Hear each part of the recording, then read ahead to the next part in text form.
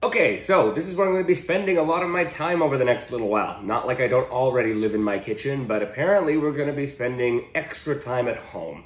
Anyway, I figure if there's one way that I can help all of you, it's by sharing some inspiration for using up what you have in your fridge, in your pantry, in your cupboards.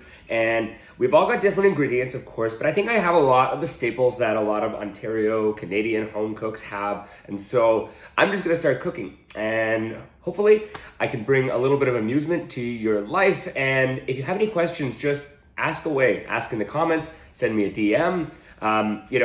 If I don't have something that you have and you wanna cook, I don't mind answering questions, so feel free to shoot them my way.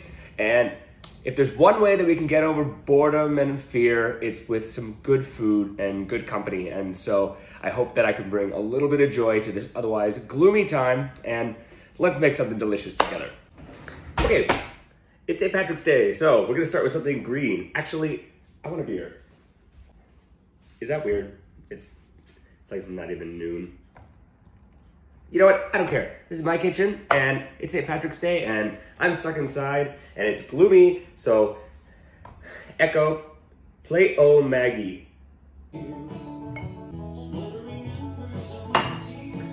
Okay, happy St. Patrick's Day. Echo, turn the volume down. So, simple, simple, simple. I have this broccoli in the fridge, and I'm gonna show you why I always grill or broil broccoli. I don't steam it, I don't boil it, and that's because it caramelizes really well and takes on better flavor. So all you want to do is, I want to use a vegetable peeler to peel the hard exterior off of the stalk. Like this, pretty leaf. I'm just gonna leave that because that's totally edible and it's pretty. Okay, oh man, well, that's that. Okay, when it comes to broccoli, never cut through the floret, okay? Because this literally becomes like a broccoli blizzard. So I always tell people to start at the bottom of the stalk. Okay, so in this case, we're just gonna go half all the way up to about here, and then just pull apart. And you see, nothing falls off. And you get these really pretty looking pieces. Now, I'm just gonna pull these apart into slightly smaller pieces. So, well, actually that's probably okay. Let's cut this one in half. So you have these nice big pieces. We're gonna roast them whole. This is kind of like a knife and fork vegetable side dish.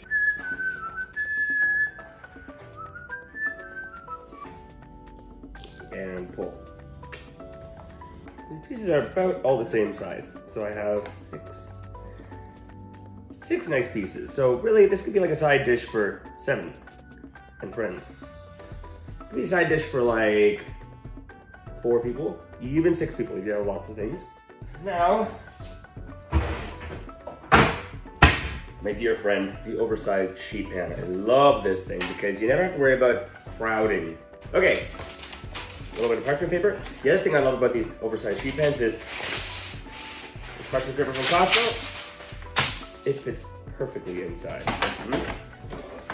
Oil from one of my many canceled cooking segments on television thanks to this virus. That's okay, we're gonna make use of it all. Oh, I'm going to arrange these on the sheet pan. Give them room.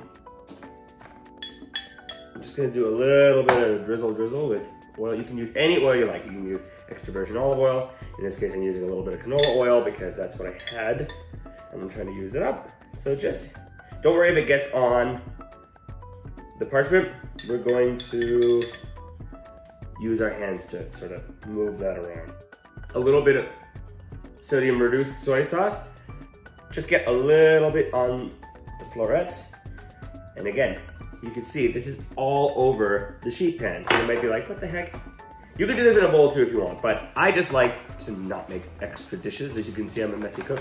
So now I go to town and I use my hands that I've washed 10 times already today. So why not make use of that and soak it all up. These are like sponges. Soak it up, move them around, get it nicely coated. And you don't even have to add salt because with the soy sauce, you're adding seasoning, you're adding flavor, you're adding umami, and you're adding saltiness. Now we're just gonna broil them for about 8 minutes, 8 to 10 minutes. Everyone's oven's different. Keep a watchful eye. If your oven has a crazy broiler, don't use parchment paper. My oven is mediocre, so it's fine. I also had half a red onion, so I'm just gonna throw that on there. Broiled onion and broccoli are friends. Just like move it around on whatever soy sauce is still on the pan. Yeah, that looks good.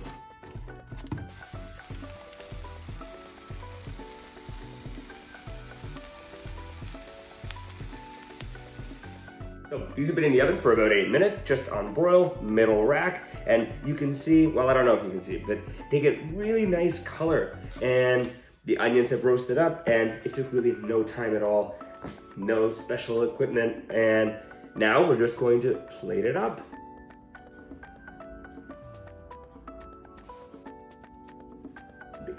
And I like a little bit of heat, so just a little, whoops, Christmas.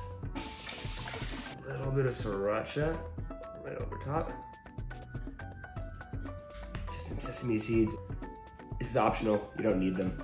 They add a nice crunch, they look pretty. Okay, it's not very Irish, but it's green nonetheless. It's beautiful, it's delicious, and what a way to enjoy St. Patrick's Day. Stay healthy, everyone.